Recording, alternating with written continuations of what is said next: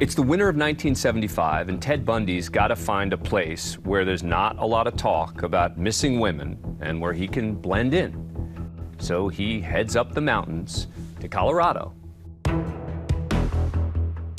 He was very, familiar with ski resorts in Colorado already. He understood that those places are populated by basically strangers, and he would fit in quite well. He ends up in Aspen. On January 12, 1975, Karen Campbell disappeared from the Wildwood Inn. Bundy ended up at the Wildwood Inn. Karen Campbell was a nurse from Michigan. She had come to the Wildwood Inn just like a day before. Karen Campbell sat with her fiancé, Dr. Raymond Godowski, in front of a fire in the lobby of the Wildwood Inn. They had just finished dinner. Miss Campbell wanted a magazine from her room. About 8 o'clock in the evening, she caught the elevator to the lobby to the second floor. That was the last time Godowski saw her alive. Bundy's there, and he whacked her in the head, and she was gone.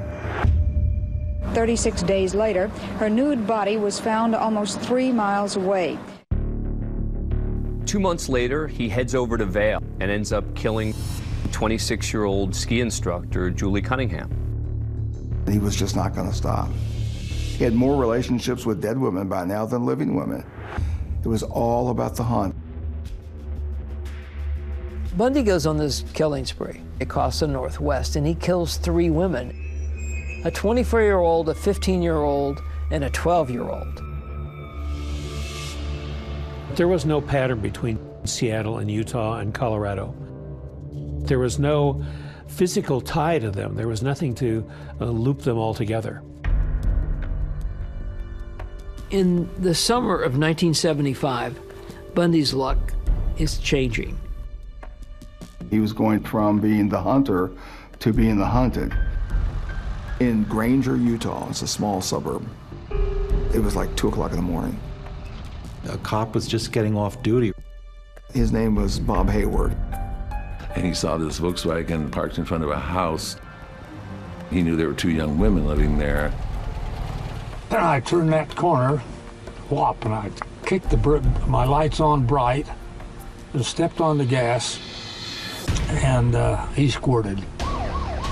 It freaks Bundy out, okay, and he takes off. Big mistake.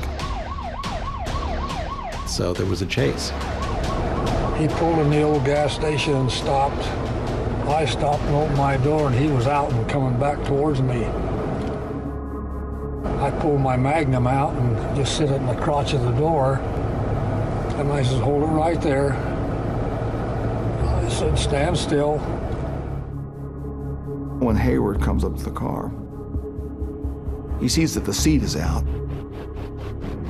I looked in that side, and this seat was laying in the back seat, and that's quite a space. You could stick a body in it. He says, the seat's broken. He said, I got to get it fixed. Okay.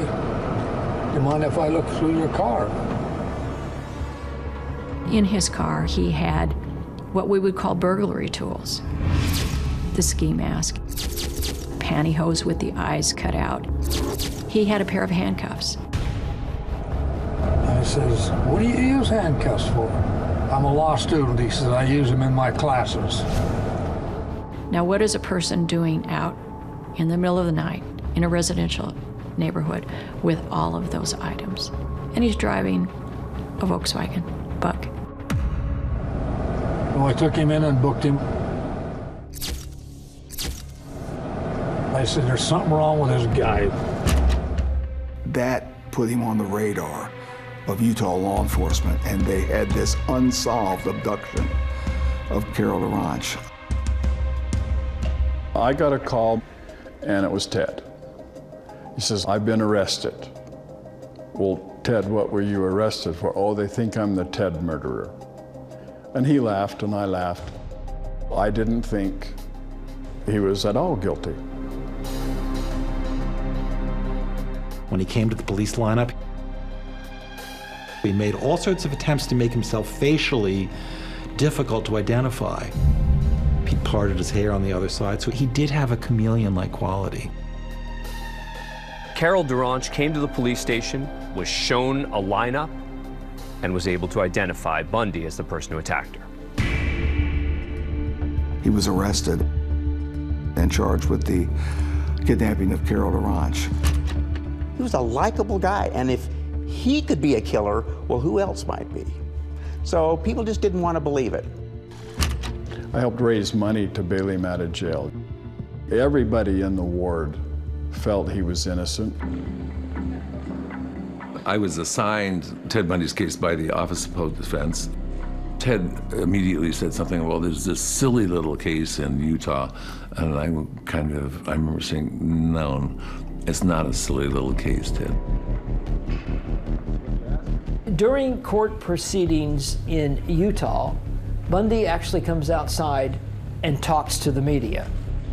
How do you feel about the justice system in general, based on your experience? Well, I'm sure it works, and you've got to have faith it'll work, or else you'd be reduced to some kind of, mumbling idiot. I believe it works. I believe it needs to be improved. When you mention improvements, does that mean ultimately you want to get involved in the criminal justice system? Well, yes, I intend to complete my legal education and become a lawyer and be a damn good lawyer. Whether you testify or not is one of the only things the defendant has the sole decision-making power over.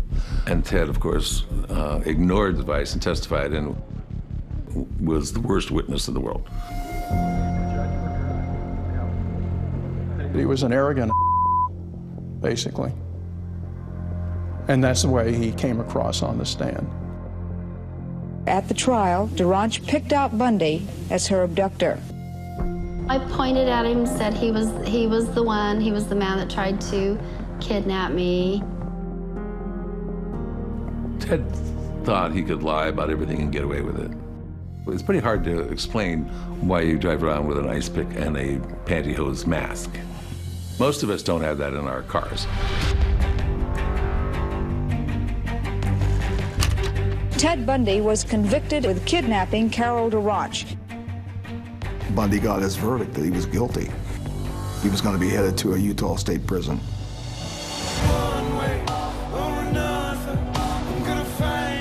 Police officers from Utah, Washington State, and Colorado get together, share notes, and determine that they're all talking about the same guy.